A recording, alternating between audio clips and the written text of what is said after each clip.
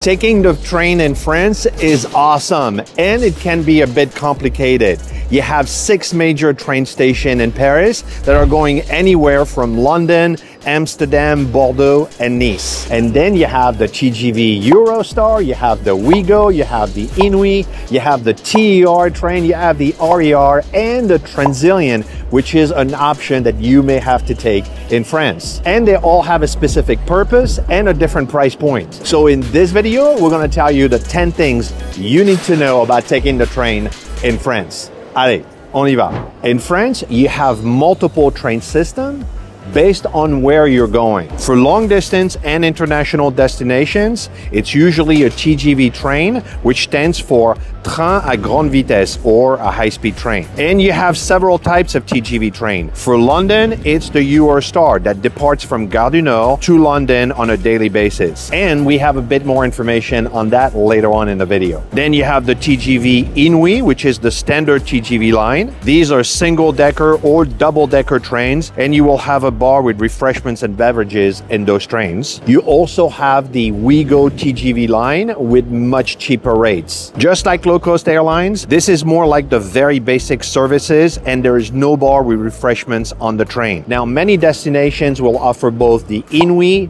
and the Ouigo at different times of the day. Then you have the TER, which are the regional trains going much shorter distances like Giverny or the Chantilly Castle. And then you have the Transilien trains, and those are your standard suburbs trains that most Parisians will take to go to and from work every day. And then you have the RER, which is an express train that goes from one of the far reaches of the suburbs of Paris, slices through Paris, and goes to the other side. You'll take the RER to go to and from the airport, to go to Disney, or to go to Versailles. People ask all the time, how far in advance should I buy my train tickets? And the answer is, it depends on the kind of train you're taking. If you're headed to the suburbs or a nearby town like Versailles, Chantilly, Provence, or Disney, you'll be riding on a TER, RER, or a Transilien line, and it will say SNCF on it. But for these trains, you could buy your ticket in advance, but you don't have to. You can buy them on the spot and board. The tickets are good for any departure, and you can sit anywhere on the train. There's no assigned seating. They operate kind of like a metro,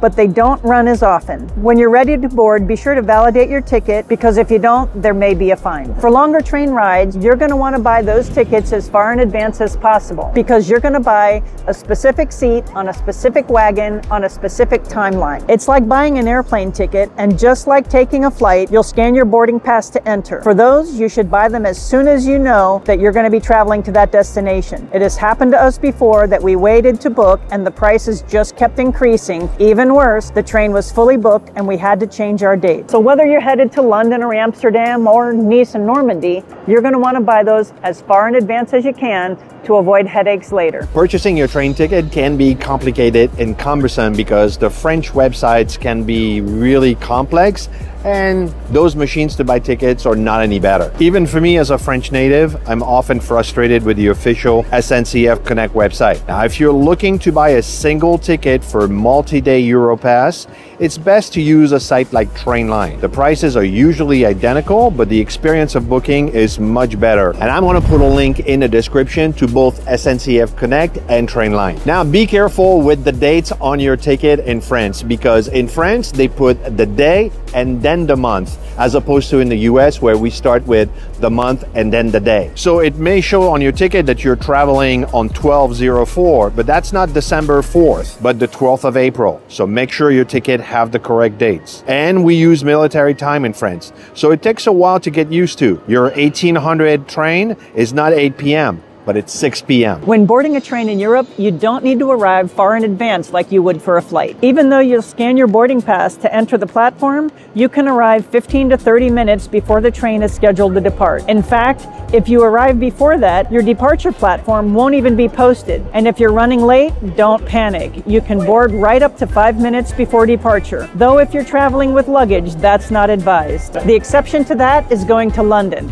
And that's because they left the EU in Brexit. Most places accessible by train from Paris are within the Schengen area. So once you enter one country, you don't need to present a passport to go to other countries in the area. And if you're traveling between Paris and London, plan on arriving at least 1 hour in advance to allow time to go through passport controls before boarding time. Next, it's not reasonable to assume that there's only one train station in a major European city. Paris, for example, has 6 major train stations, 7 if you include Bercy. Now, when you're buying tickets to a place like Strasbourg or Nice or Bordeaux, make sure you know which station you're traveling to and from, because these 3 destinations leave from completely different train stations that are not near one another. We recently produced a video on all the train stations in Paris, where they're located in Paris, and what destinations they serve, both domestically and internationally. We even included the average pricing for the top destination from Paris, and I put a link in the description so you can click it and watch it. The next thing to know about trains in Paris has to do with amenities. If you're on an RER or a Transilien suburb train,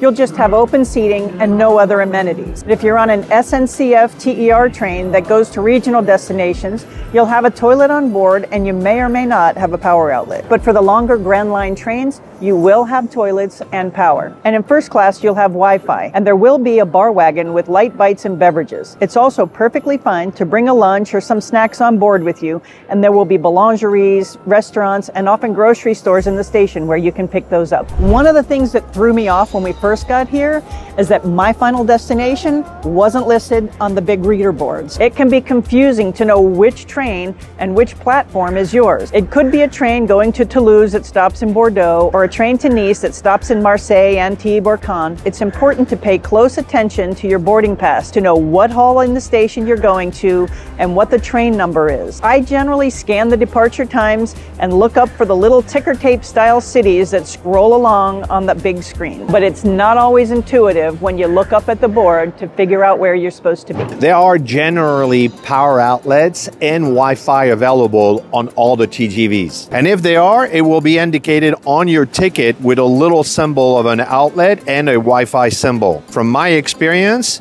in our latest trip to Antibes, the Wi-Fi is spotty and average at best, but it's something. You won't be able to stream Netflix, but you'll be able to send and receive emails. Now, for the power outlets in the train, make sure that you have one of those little things, which is a power adapter, so you can plug in your phone or your laptop. And I also always have a power bank like this one with me, so in case the power outlet doesn't work, and it's often the case, then at least I know I'm gonna have power with me. And I'm gonna put a link to both of these products in the description below. The next one is about taking luggage on the train. It is possible to check your bags, but unless you have a lot of luggage, it's probably not worth it.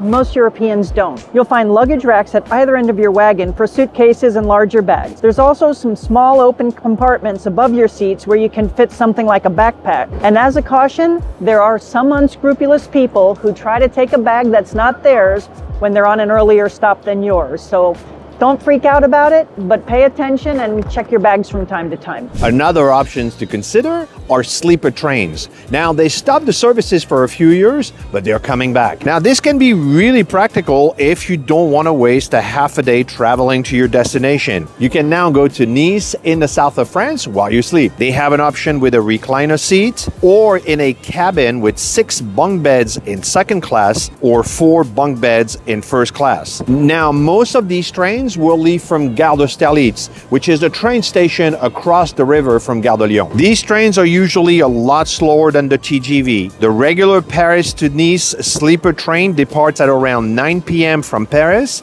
and arrives in Nice the next day at around 9 a.m. So it's 12 hours, but it could be a fun thing to do as a family. The price varies depending on how early you buy your tickets, but rates varies from 50 euros to 150 euros for a first class cabin. In this video, you learned all about trains, and next I would watch this video on how to buy metro tickets in Paris.